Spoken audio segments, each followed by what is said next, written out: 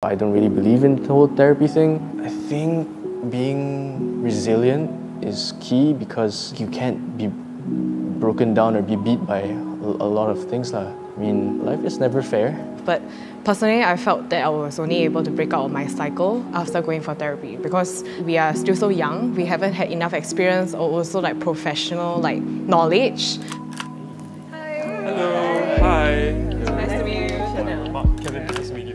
In secondary school, I was actually going through a really tough time. Someone told me that I wasn't worthy of seeking help because I was already in a privileged position. And this actually kind of pushed me back from going to therapy for a while. I think it's just important to not take other people's words too hard because sometimes they're also going through their own things, that things come out wrongly. If you need to seek help, go and seek help. I wouldn't really go for therapy because I feel like you need to kind of hold yourself accountable first. I feel like talking about it with my friends is enough for me. But that accountability of being a good friend means when it's time for them to hear something difficult, like you should seek help, that has to be said. Sometimes I feel that when we share something, there is a possibility that we may exaggerate too much. I fear that somebody might self-diagnose themselves. Maybe on one hand it's okay, it's a way that we make sense of what we're going through, yeah. It's like, identity. Yeah. But at the same time, it's maybe sometimes not everything has to be labeled, right? Yeah. Maybe some people are jumping on the bandwagon to be accepted. You know how we're so scared of being cancelled, to right? not But cancel. yeah. Yeah. But at the end of the day, I feel it's still important in authentic spaces like this that we are able to talk about things. I was diagnosed with OCD when I was 12. It's really just a lot of intrusive thoughts telling you this is so germy, if you touch it and you touch someone else, the other person's gonna die and you're a bad person. I also remember hearing one auntie saying that I was attention seeking, which really hurt me. But I mean, I don't really hold it against anyone because people are trying to figure out what you're going through also. My parents were also confused, mad, you know. Even until now, my parents still have a stigmatization towards mental health and everything. It was really hard for me to tell them that I was actually seeking help because it would be that they didn't do good enough. You know, they didn't give me a good enough childhood. Oh my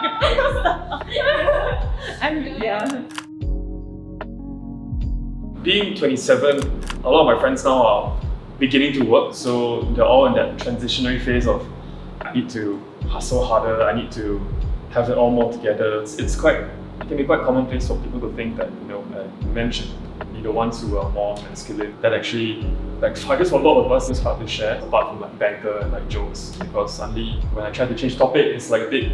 It felt a bit awkward. Yeah, it felt a bit not in place. That's a running thing for us guys, starting the conversation is the hardest part. As much as I'm very expressive, there's also a part of me that's you don't want to burden your friends or your loved ones with all of these emotions and feelings lah. That's when I realized I needed to seek professional help. The very nice thing is friends, you reply and you'll be this is what I'm struggling with as well. And then you realize that, damn, it's really a very human experience lah, that people struggle.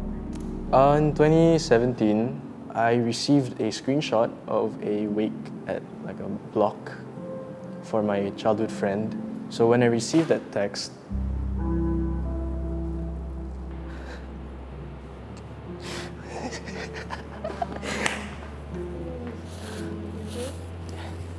the thing is, she was the most unexpected. She always gave people hugs and she was always very bubbly, so I feel so shit. Cause even though I'm going through my own things, I should have tried to reach out. And it really changed the way I try and treat my friends. It's because the last thing I want to hear is someone just going away for good, you know? If they don't want to talk to you, it's fine. But at least knowing that your presence is there is so much more valuable than just letting it happen.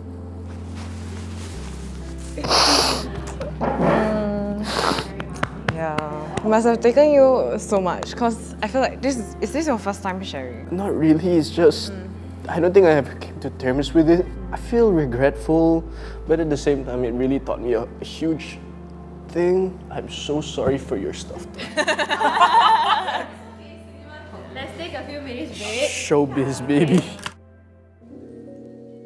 Having conversations like that, this is like a very practical way for people to open up and talk about things and sharing vulnerable stories. The younger generation might be a lot more open to talk about it, but when I'm sharing with my elder relatives, right, they'll say 开心就好, which is as long as you're happy, it's okay. Yeah, which is very simplistic, but I found like it to be heartwarming actually, because they have gone through a lot of shit, but they recognize that happiness and joy is important at the end of the day. One thing I do notice is seeking like professional help has always been the go-to, but what about casual help? We have a support group for people. It'd be great if our local community centers organize these things more. It doesn't have to be large scale, as long as one person finds it useful and you've already done your part, you know. And also with workplaces, I think now they're very, very on the ball with mental health talks, wellness programs. I wanted to add on for them because I actually see the change in my dad. I didn't really see him in my childhood because overworking, hustling. But